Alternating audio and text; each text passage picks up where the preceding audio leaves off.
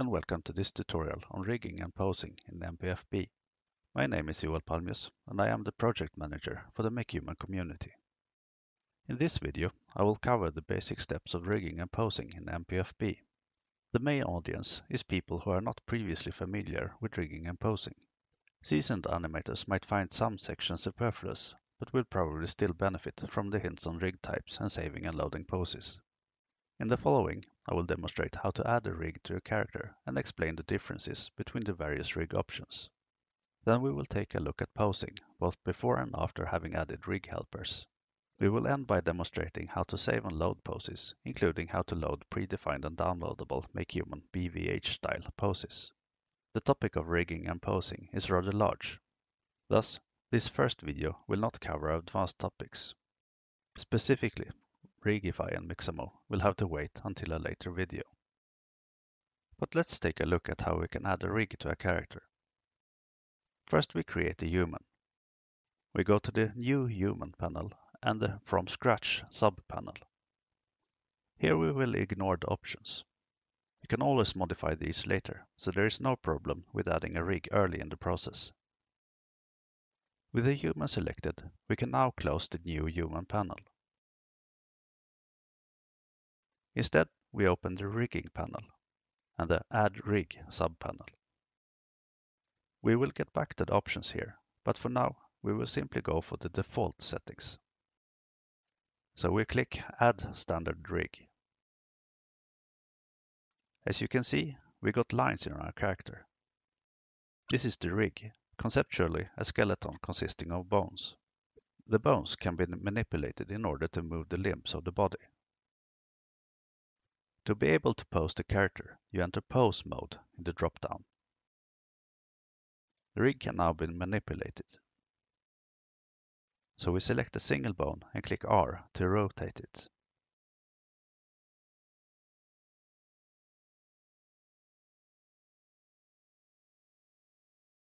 So what we did here was to add the default rig to the character.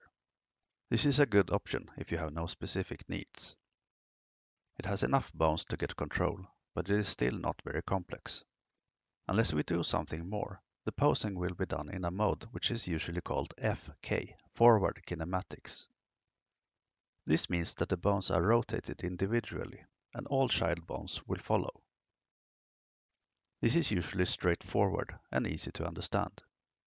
However, while the upside is you have full control over each bone, this is also the downside. To achieve what you want, you will have to manually control each bone. We will get back to the alternatives in a bit. But let's first take a look at the different rig options. Here you can see the base types of the various rigs. There are subtypes of some of these, but we will ignore those for now. The leftmost rig is what we just saw. You can see that it has detailed hand bones. It also has bones for controlling the face. In this variation, it has detailed control over toes. The three in the middle do not have facial bones and have variations on how bones are arranged. Particularly, the hand areas look different. Then you have the nuclear option, Rigify. This rig has lots and lots of bones.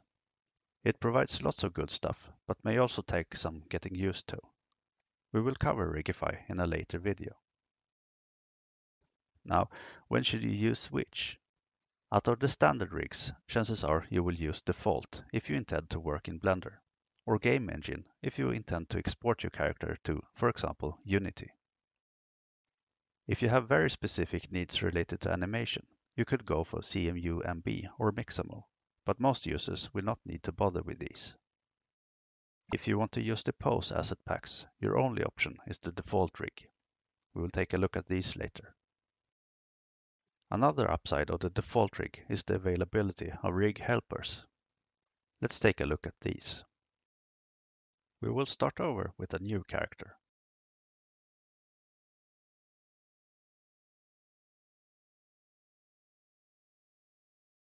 We add a default rig as before.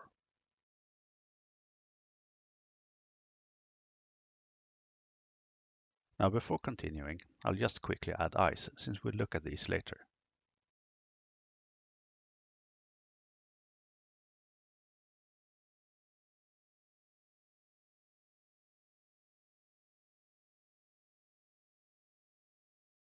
Now, instead of posing using the FK method, we instead go to the Rig Helpers subpanel.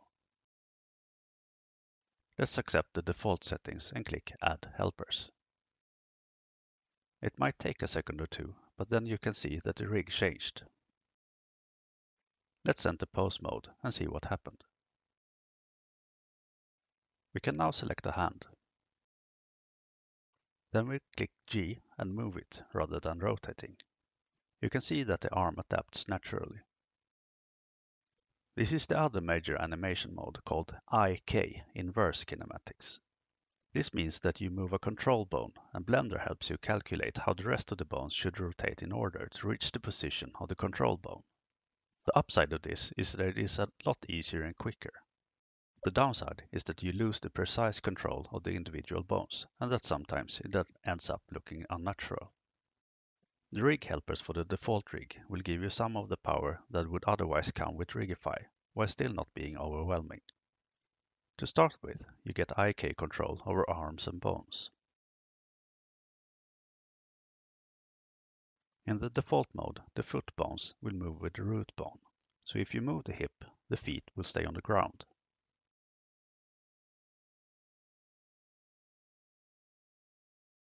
In IK, you also have control bones for controlling in which direction the bending bones should aim.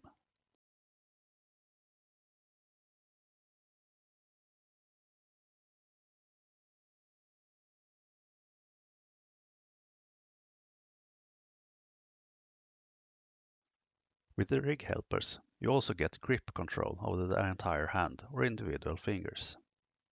Here I select the grip control bone. Then I click RXX. That is, I first click R to get into rotation mode. Then I click X twice to get the rotation around the bone's own X-axis rather than around the world's X-axis. Now when I rotate, the hand opens and closes. This can also be done for an individual finger. I select the finger control bone and click RXX in order to control it individually. For the fingers, I can also rotate freely. Here I just click R and start rotating. Finally, there is also eye control. Here you have a big bone which can be moved to control in which direction the eyes should look. You also have smaller bones to control each eye individually. Now let's return to the Rig Helpers panel. I'll remove the helpers so we can see the options again.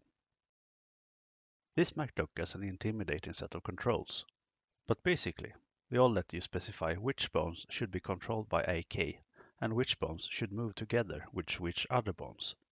There is no right or wrong here, it comes down to what you want. For each option, there is a short explanation in a tooltip. As an example, let's demonstrate the difference in parenting. As you saw previously, the hands would move if we moved the hip. Let's say we don't want that. We set that the hands should not have a parent.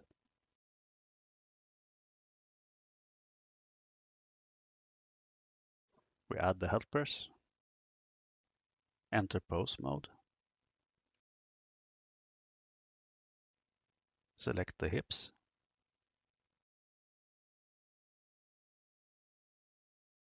now we move the hips.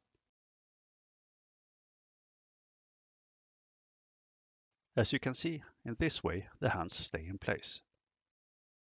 Let's remove the helpers and instead take a look at the finger controls. Previously, we wanted the fingers to be controlled by a grip bone. The alternative is to have them behave like arms and legs and have a target instead. This is useful if you want to point at things rather than grip things.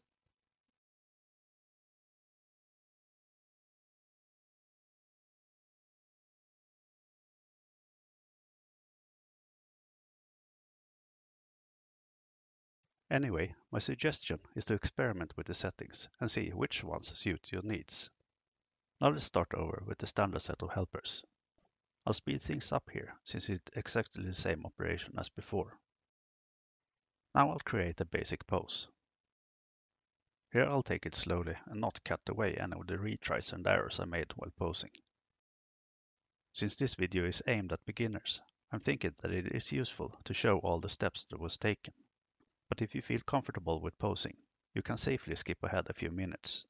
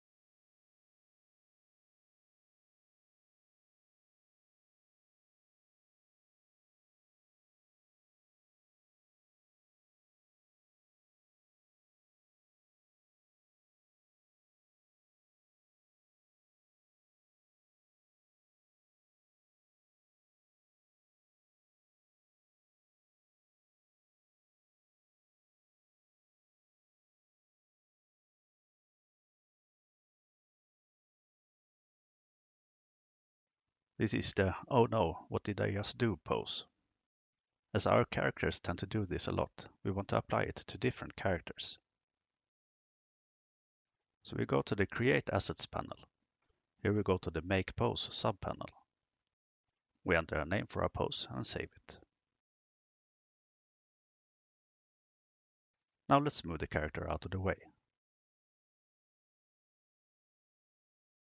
We'll create a new character. We add a rig. We apply the helpers. Now we can go to the Rigging panel and the Load Pose panel. We load the pose that we just created. Here we can see that our second character got posed correctly. Now, the limitation of the pose saving and loading functionality is that the rig settings need to be the same. If your original character had rig helpers, then your destination character also needs to have rig helpers in order to load the pose. You can load and save poses for all rig types, but the pose can only be loaded onto a character with the same rig type. Anyway, that's the basic rigging and posing. The last thing I want to show are the downloadable poses. You can find pose asset packs among the other asset packs. For information on how to download and install asset packs, see the Getting Started video. In the following, I have downloaded and installed all the pose asset packs. Now let's create a new character and give it a default rig. Now we can load one of the downloaded poses on the character.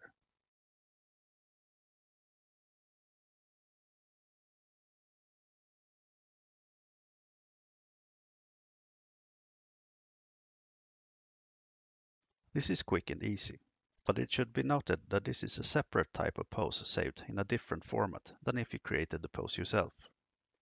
This type of pose, the BVH pose, will only work on a default rig without helpers. When applying it, it will also mess with the bones a bit, making further posing somewhat cumbersome. This said, it's an easy way to get predefined pose. Anyway, that concludes today's tutorial. Thank you for watching and happy modeling.